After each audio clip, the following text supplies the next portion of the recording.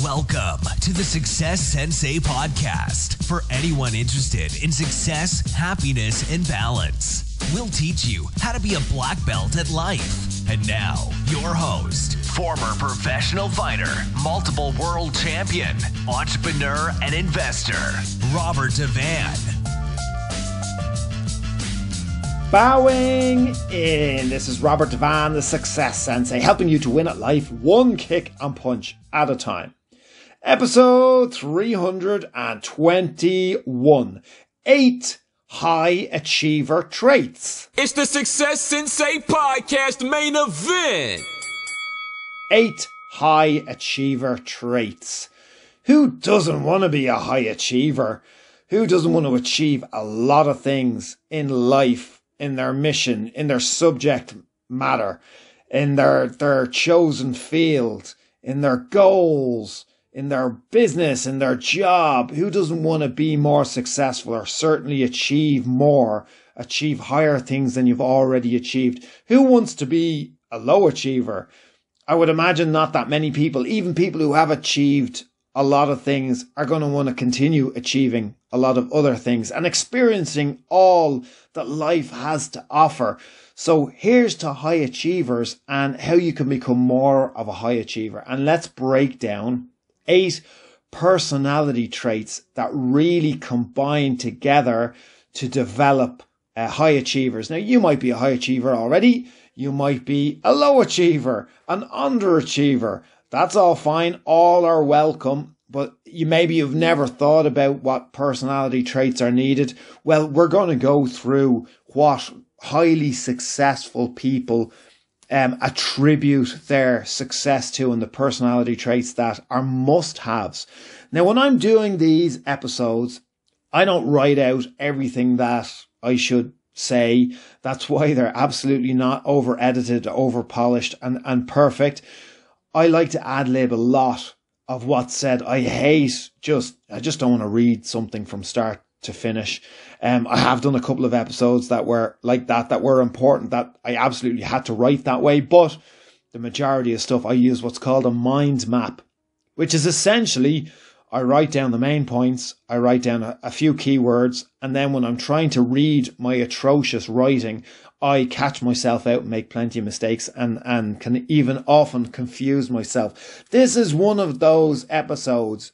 I probably didn't need to say any of that because I might not confuse myself and it might all just flow. But you understand the process, that I like it to be fresh when it's recorded. I like it to be organic. So please forgive me if I make any mistakes or stammers or stutters or lose track of where I am, which frequently can happen, or I lose the point number I'm on, because it is kind of a mind map system. Anyway, here we go. What the hell are the 8 high achiever personality traits which can absolutely help you to focus in your life? And here's number 1. Clarity. Clarity. Have a clear vision. High achieving people know exactly what it is that they want. They can visualize their path and their plan. Well-defined goals are needed. Focused vision. That's number 1, clarity. I've banged on loads of time in the past, loads of times, about having your goals, knowing what it is that you want, seeing it clearly in your mind.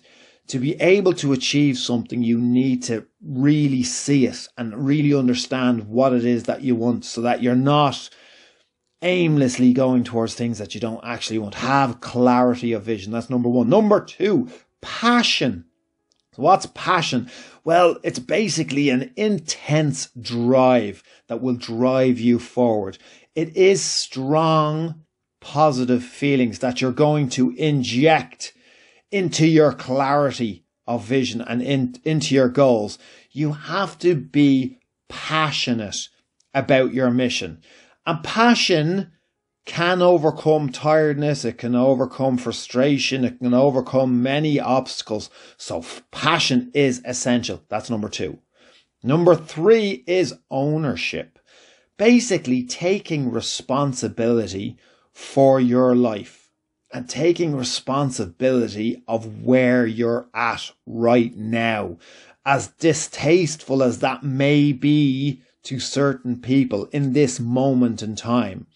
But you need to own your decisions, absolutely your past decisions and absolutely your future decisions, because this is what will help take things into your own hands. If you own and take ownership of your life, then you have a larger degree of control over your own life. You possess your own life. Number 4, commitment. Basically, prioritize your time, your energy, and your finances. And it needs to be prioritized. You need to be committed for a long term. You basically need to be all into your vision, all into your goal, all into your plan, all into your mission. And you need to stay dedicated to your cause. Basically, commitment is the same as ultimate devotion to what it is that you're doing. Number 5, positive mindset. Yes, you will need a happy disposition. It's absolutely fine to plan for the worst, but you do need to hope for the best. Focus on positive thinking and positive action. Is all the complaining and all the moaning and all the giving out necessary? You already know the answer to that. And to have a positive mindset, you have to be very conscious of all that complaining yourself or hanging around and listening to other people that are excessively negative and excessively complaining. Number 6, perseverance. Perseverance is very similar to commitment. The difference with perseverance is this is the relentlessness. Perseverance is what kicks in when you are committed, but you come across the obstacles on your path. You need to be persistent despite difficulty or delay in achieving your success. Stubbornness is another word for the persistence and for the perseverance that you're going to need. You need to have a one-track mind. One-track mind might be considered negative, especially if it's leading you down a negative path.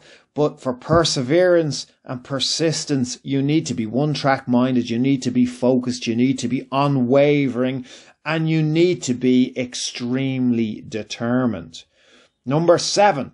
Self-discipline.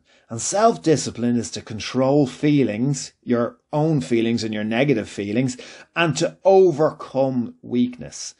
Consistently making the right choices, even when those choices are difficult. Reduce or eliminate short-term gratification or rewards for longer-term gratification, longer-term goals, longer-term achievement, longer-term success. Eliminate procrastination and never give in to yourself. Number 8, lifelong learner. So life is an ongoing process. Achieving is an ongoing process. Chasing success is an ongoing process. To stop learning is to give up. It's to crystallize your current position. And I would say, as I kind of alluded to earlier, even if you're happy with your current position and you crystallize that position, you're going to miss out on all the other potential things that you could have done and experienced and achieved. You don't even know what you don't know. So keep going, keep learning. What got you here won't get you there. Build your future and stay relevant. That is the 8. Number 1 was clarity. Number 2 was passion. Number 3 was ownership. Number 4, commitment. Number 5, positive mindset. 6, perseverance. 7, self-discipline. 8, lifelong learner. Now, these are the 8 traits that high achievers consistently have and consistently display.